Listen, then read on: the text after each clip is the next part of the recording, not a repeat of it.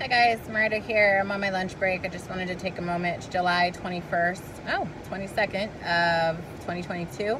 I'm putting out there that I really want to start a foundation. It would be a funding type foundation just to get things rolling. And my ultimate goal is to purchase property, get funding to purchase that property, for me to be able to start a cooperative. It would be a living and working type cooperative.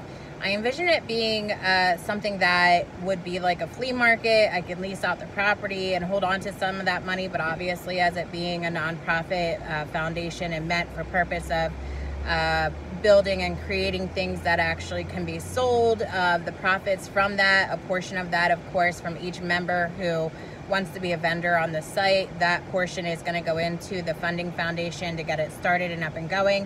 That funding foundation is going to go towards building, in the end result, crisis relief containers is my main goal, or tiny houses at some point, and also utilizing self-storage units and things like that as a way to build towards that funding as well.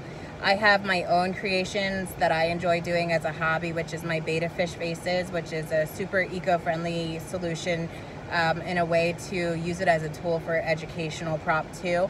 And I'm trying to get the school districts and the boards and other places in the local area to see what I'm trying to do and really understand it and appreciate it. And I think over time, if I can get this foundation started and the fundraising that it would produce, I mean, let's say selling an item for $25 that I make, I get a profit of $15 and maybe $5 of that goes towards the foundation, or vice versa. Doesn't matter to me. It's just a way to get it started and be able to continue to grow and show in social media, kickstarting a campaign, what it is I'm trying to do. I'm not trying to become a millionaire myself, although that would be great. I could do so many more things if I was supported like that, to be able to public speak and talk about my passions of why I'm trying to do this. I just foresee that we are going to need housing. The economy is crazy. We have no way to predict what's going to happen. Anytime there's a disaster or some type of issue, whether it's locally in the community or across the world, it's something that over time I think people are going to see like, wow, we're building something that is making sense. Utilizing a foundation that would be building the funding can go towards anything, but mainly for crisis relief. Kind of like Red Cross. If there's an issue, we can come in and we can send a tiny home that we've been building on the living and working co-op to those people who might need it. Whether it's a fire in the community and somebody needs a place to stay temporarily, women and children in abusive situation and domestic situation where they need a place to stay temporarily, whatever it takes. We can help educate people as we go along the purpose of it. Anybody who's a cooperative committee member or a membership person who would pay a certain fee throughout the year, let's say it's $200 for the year to be a member, all of that money is going to go right back into the cooperative and to keep it running so that we can continue to provide the products to be able to sell. A lot of people are super crafty and coming up with their own ideas, want to start their own business and have nowhere to go that they can afford to make this happen.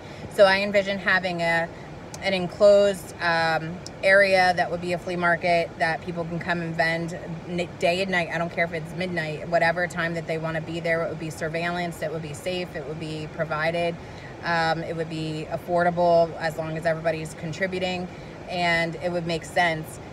People can live on the property. I don't care if they bring a camper and they need a place to stay. I don't care if it's winter. I don't care if it's summer. They're going through a situation, as long as they contribute and help out and become a member, and maybe funding out there through the education department, science, research and development, the government, FEMA, whatever it is, whoever is out there who's listening, who has extra money and wants to put it towards something to see something grow, it will be an investment opportunity as well for those people who are interested in that. As long as it's being supported and somebody's out there hearing this, I hope they understand it's not just about me, but I do also see myself running a property that would be beneficial for everyone, not just myself. And it's so diverse and unique that only I could do it and get it started. I mean, I'm sure other people could take the idea and try to do what I'm doing, but they're not going to get the full specs and understanding until I present it. I have my business plan models. I have multiple ones. I'm just waiting for the right investors to hear it, somebody to give me money or offer partnership with me, come in with me and do this. I would love to live on a property that's 15 to 20 acres to get started. I would open up the land, of course, to be leased out for self-storage and for, you know, flea marketing. I have attraction ideas and things that would help people come in and learn about artisans and techniques and, you know, old school things that we're losing our generation and our younger generation to understand how to sustain themselves. Any type of artisan technique that you know that would be beneficial to learn about, they can come there and learn themselves. They can get certified in things, safety courses, awareness. I envision like a center lodge or a headquarters lodge or some sort of you know, rental hall where we can speak publicly on stage. We can record these things and upload them live, YouTube, whatever. We can show people our work, almost like the real world. We can show everybody what we're doing every single day and hire like our own media group to work with us to market, advertise, put it out there. Again, it's not just to make money, it's to show the cause and put awareness out there, and hopefully more people want to be involved. Churches, school districts, you know, universities, whatever's out there that wants to see this benefit push forward. And if we get people involved that either need to live there and want to take part or take on this journey as an apprenticeship, maybe there will be funding through university's education department, whatever, to help support it. That could help in a way. And all these things are available and it is possible. I just can't find the right people to hear me. So this is part of me just being me. Wow, I just spoke for 7 minutes. I can't even believe that. But this is me getting started to want to start a foundation, a funding foundation, just to get where I need to be. If I had a way to make, my goal would be $700,000 to $900,000 to purchase property. I don't care if it's $200,000 and I can find the right property to work with.